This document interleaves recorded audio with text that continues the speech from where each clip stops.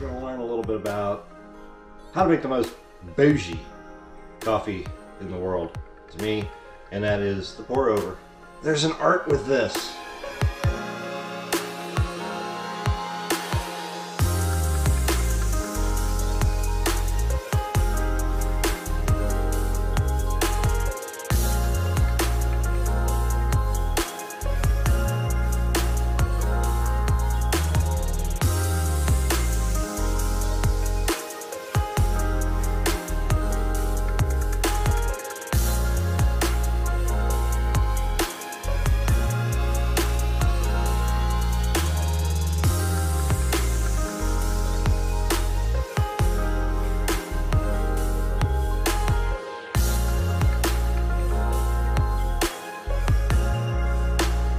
But you can't have bougie coffee with coffee you get from like any old store, in my opinion. You want good quality coffee, and we're gonna start this video off. Road trip!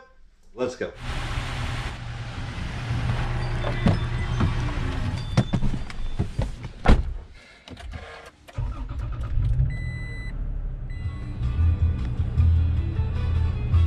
The things I do for this vlog. I'm just putting this out there that the Toyota Tacoma has the best seat warmers in the TRD Pro. Come on, tushy warmer. So it's a little bit sloppy out here driving. It's about 34 degrees Fahrenheit, and for those not in the States, that's about a 1 degree Celsius. The roads are still wet, but you can definitely tell it's getting close. If this temperature drops any more, then maybe we'd get some different kind of precipitation, like frozen rain. If you've never experienced frozen rain before, it's like ice pellets dropping out of the sky, and it can accumulate on the grass, and it can kind of make it look like it's snowed, but it's just solid ice. And what it does is it ends up getting on top of the telephone lines and on the trees, weighting down limbs, and it ends up taking down power lines and telephone lines and whatnot, basically causing havoc on the grid. So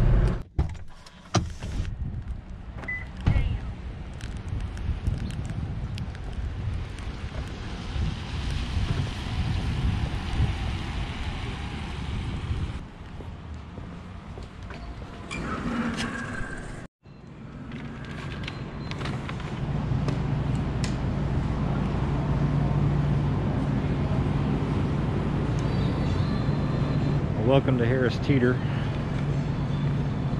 This is like the creme de la creme of the grocery stores here in the Carolinas. Pretty nice. It's got all the gourmet stuff you could possibly want. If you're familiar with Fresh Market, it's comparable, if not better than a Fresh Market. So that helps you out. Very expensive. I only come in here because of there's things in here that you can get that you just can't get elsewhere, anywhere.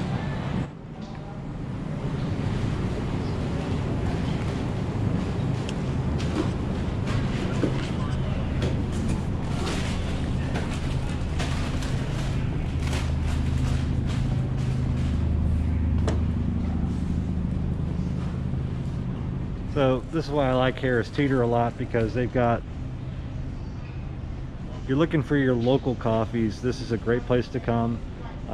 What I've been noticing over the short period of time I've been doing pour over coffees is that whole bean is best. Local, I like dark roasts. Rich coffees are perfect for a pour over, and I like supporting local. So the Charleston coffee roasters are great for that. Counterculture is also local here to the Carolinas. I love their Big Trouble. It brews up perfect. And Pure Intentions is another company that I've used. They've got some of their stuff here too. So the one I've been drinking a lot of here lately is this organic Colombian. It's a whole bean, and I see that they've got some Charleston organic. It's a medium roast. I haven't tried that one yet. I'll do that.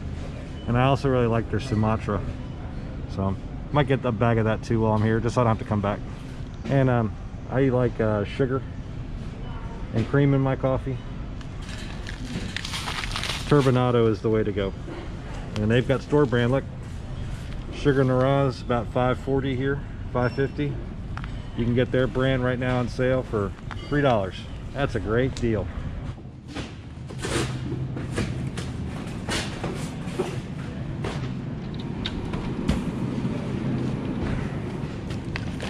All right, kids, I think we're gonna head on home and go brew some coffee. You're gonna need a kettle, electric kettle, and out of sheer accident, I got this one. It's got a nice little spout on it, and what I like about the Cosori is that you can turn it on and you can set it for different levels of temperature. So coffee is supposed to be set at somewhere right around anywhere from 195 to 205 degrees. They say the sweet spot for coffee for a pour over is about 200. This thing sets it at about 205. Out of sheer limited experience, that's just fine. Hi, Steve! There's a dog down here, which you may or may not be able to see. Here's some other things you're going to need. Obviously, a coffee mug. This is my daily go-to. It's a Yeti. We have a hand grinder for coffee, for your beans. This is called a Chemex. The Chemex is a style of coffee brewer for pour over. You can brew it in many different ways with a really tall coffee filter that just kind of rests in the glass. The Cosori actually came with this metal filter. I like this design because it really comes in handy just to make for easy cleanup, as well as, I don't know why, but I'm also really nervous for some odd reason about having my coffee filter slip down. I've watched a lot of videos since getting this thing, and they never seem to have that problem, but for me, it seems to work out just fine. And then like a coffee spoon to measure it out, and then this is what we just picked up at the store. This is the Charleston Organic. The whole deal about the pour over, why is it so much better? Because it's all about the measurements. For you and me who are probably just home brewers that haven't really gotten into the whole scale and weighting of every single ingredient, I'm just going to kind of show you what works best for me to get the most ideal coffee pour over. Okay, so we're going to get the bougie side of it without getting all the science side of it. Okay, I mean, you could measure each single grain if you wanted to, have a scale. So far, everything that everybody's been talking about is very doable. Okay, I mean, you're measuring out coffee beans by weight, typically in grams is what they talk about. Just know that 3 tablespoons or coffee scoops for this process that I'm going to show you today is roughly right around 16 to 17 grams or so in weight. Yeah, so anyways. And then lastly, the biggest thing you have to know is how much water you're going to be pouring over your coffee. So it's a water to coffee ratio. Make sense? You with me so far? Not too bougie so far, right? We're just, you get the general hand of it. Now, you could certainly use a lighter blend of coffee for your pour over and still have a great experience. What you're going to want to do for darker roasts is typically grind finer coffee versus your French press, which is almost as coarse as coarse salt. That's the easiest way I could describe it as I've been brewing and learning between moving from French press to pour over. So this is a hand grinder. The hand grinder consists of the reservoir where everything kind of shoots down into, okay? And you can weight your coffee right in this on a scale if you want to see exactly how much coffee you're going to get, and then grind it up. This is got a setter on the bottom of it, so you can twist and turn this if you think you've got the coffee grind not fine enough. You can adjust it here. So I've been fiddling with this now for a few days, and I think I've got a really good setting for me. Then you've got where you put your actual coffee into, and obviously a silly handle. if you want to have a really good workout and make coffee, this is a great means.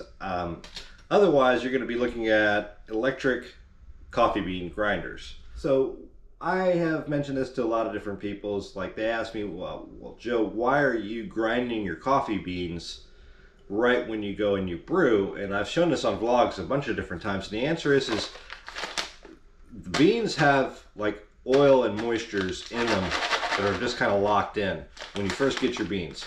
And you're releasing all of those beautiful oils right on grind. So if you have ground your coffee for like 2 weeks or so, by the time you get to that 2-week mark, you will probably have a completely different flavor on your coffee, if you even notice. You know, if you're using like a drip coffee machine, you just really don't care. Matter of fact, when you go and you get your coffee beans at the store, it's a safe bet that the coffee, the ground coffee, if it's already comes pre-ground, is already pretty much all stale and losing some of its stuff. You know what I mean? So if you're wanting the most perfect blend of coffee, use one of these. Now, is the Chemex in the pour over the most environmentally friendly? Definitely not as much as using a French press or a mocha pot by any stretch of the imagination. Why? Is because this has some filter capabilities. Now this one did come with this mesh strainer, but out of experience, you want to have with this kind of coffee filter or a drip coffee filter, you want to go ahead and use a little paper filter. So there is some waste to the environment that you want to consider when you start thinking about using a Chemex or pour over style coffee machine. For today, I'm going to basically use the Charleston organic, and I'm just going to put in 3 of these guys. So imperfect, I know. So if you're like an Uber snob coming in to this video and you're like, oh, there's so many other ways, get yourself a scale, I definitely know that. I found what works best for me, and I've even tinkered with the physical amount that comes into these things. It's all about tinkering. It's all about time. It's all about the whole process, you know. So if, another reason to geek out about coffee is taking the time, and some even relate it to being very meditative. You know, you're pouring over your coffee, etc., etc., etc. Well, long story short is you're also getting kind of a workout too if you choose to go hand grinder route. So, but you can also tinker with all of your ingredients to make it exactly right. So let's just say you find with this particular coffee, it's 19 grams in weight versus another blend that seems to be more like 17 grams of weight.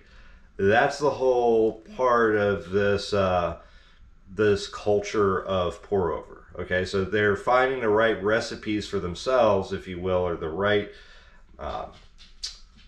water to coffee bean ratio that works. For me, I would say if you have a standard way that you're making coffee at home, again, I make a nice hot cup of coffee and it stays hot for a while, stick with your water and then proportions, and then adjust your coffee weight or the amount of coffee you're using. And for me, in this particular coffee's blend, about 3 tablespoons, whether it be the Charleston organic or the some of the other darker roasts. 3 tablespoons ish works pretty good. So anywhere from the 16 to 20 gram weight, and you're going to have just a huge bold flavor of coffee. And again, these are definitely darker roasts. So if you're a lighter roast person, you're going to probably want to grind a little bit coarser, so the grains are going to be bigger, and go from there. And you can always adjust how much or how little coffee you put in.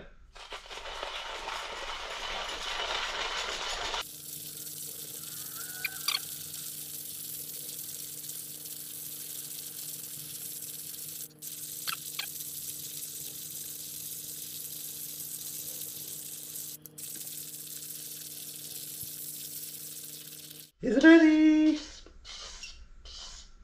And there you have it. All the coffee grinds. So the first thing you're going to want to do is you're going to want to grab your coffee pot, and you're going to want to wash your paper filter. Kind of get rid of any of the leftover things that might make it taste like paper. I started off with 28 ounces, and I've used roughly 1 or 2 ounces in my washing procedure. And then once it's done, you're just going to pour it out. Get rid of all that stuff. And I'm just going to take my roughly 3 tablespoons worth of coffee. If you're wanting to see the size of the grind, I'm going to shake it, make sure it's nice and even, and we're going to start the pour over. So the first thing you're going to do is you're going to wet the coffee a little bit. Make sure that it's all entirely saturated, and then stop. You're going to let it sit there for about 30 to 60 seconds. And this is a process you'll watch on other videos. It's called blooming. You're releasing all the CO2 and allowing all the moisture to kind of start releasing all of the oils. So just allowing that heat just to kind of sit there and high volume right there in the filter to get everything started to release. There's actually science behind that about the breakdown of elements from heat. It's just what we're doing is we're allowing it to handle itself without running a whole lot of water through it. It's just like everything comes out in a nice mud, for lack of a better term. But those coffee grinds or mud is basically got all the elements now, and the oil's starting to come out of it, and and getting rid of the other kind of bad stuff like the CO2 and whatnot. So the next thing we're going to do is we're going to start the pour, and you can see with the nice spout I can really kind of control and start, stop however I want, and I kind of work in circles. So I start in the center and I'm kind of working my way out, and then I'm working my way back in.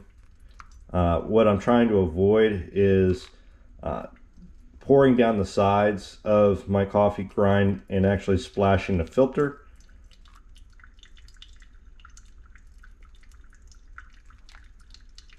You can do different designs. This is why I think some think it's very meditative in the morning.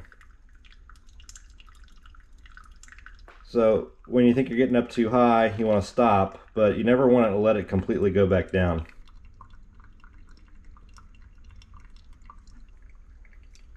And that's it. When you guys get done, what I would suggest is taking your spoon or something like that and just kind of finishing it up, making sure all the oils and everything else, all the yummy goodness is able to get fully released. It's the agitation of the coffee beans by the pour over is what's supposed to make that work good, not because the water is running straight down through it. It's an interesting process. So you're pouring over, I think, because of agitation, just as much as what you are to have the water move through the coffee grinds as well. That's really it. I mean, we have just finished up doing a pour over coffee. I'm a coffee and creamer kind of guy. I know they say, well, that's just ruining it. You should be tasting it black. I drink black coffee on the very rare scenario. I know what makes me the best cup of coffee, and that's the cool thing about this, is that this doesn't necessarily break any of that. All it does is it helps you to dial in the right quantities of coffee to water to get exactly what you're looking for. If you know that this is the best coffee for you, then that's probably what you're going to want to stick with. I would definitely say stay away from Walmart brand coffees. Try to support local if you can. There's a lot of other great coffees around the world too you may want to take a look at.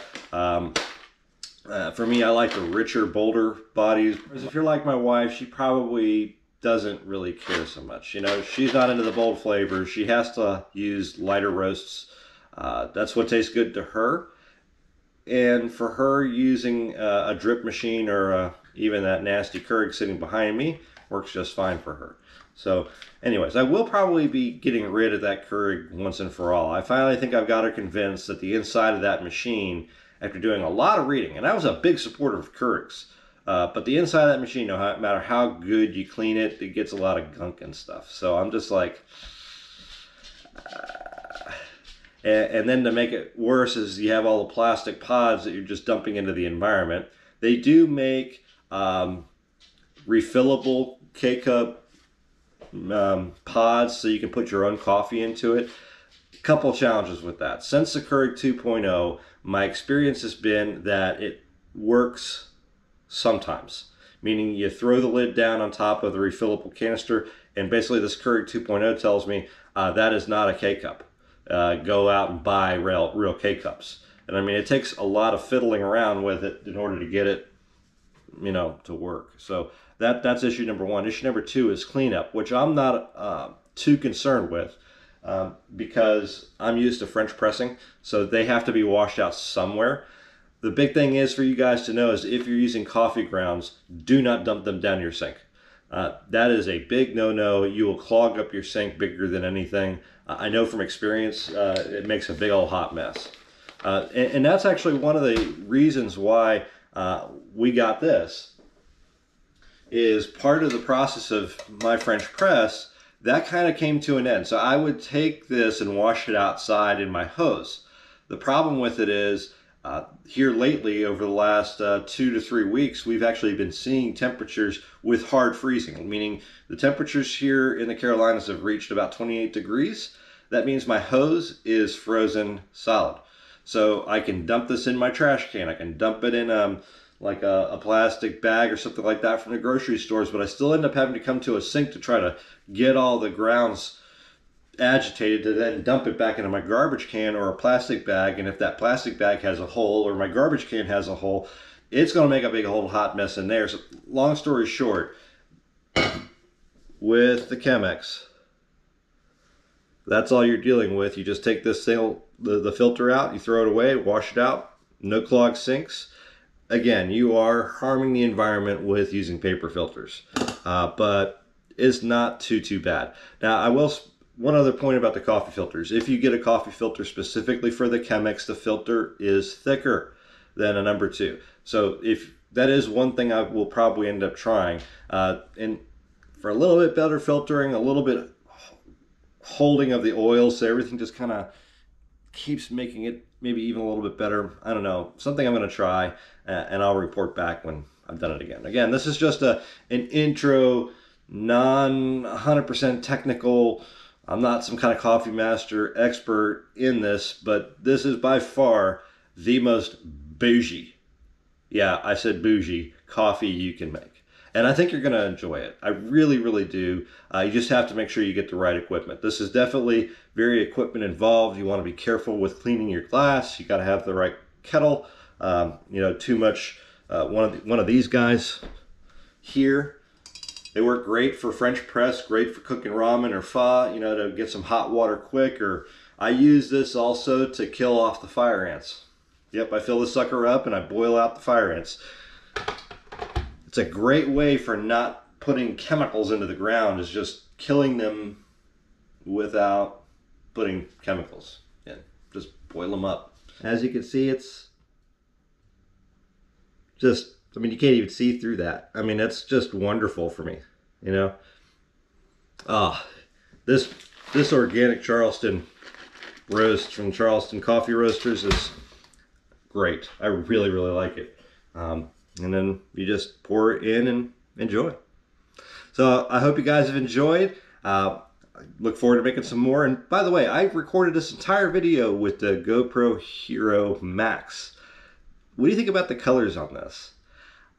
Since I've been shooting this, it's like the Hero 9 in the sense that I can switch the cameras around to actually see myself. I can tell you that the looking at the screen, this color is by far a million times better than my 7 is. So I did some walking shots too. It's got that horizon leveling and the really good stabilization with it too. not bad. I may just dump my Hero 7 completely. I've offered it to a friend of mine on the Hero 7, and that would just lock me into using this. The only challenge with this is it's recording in 1080p.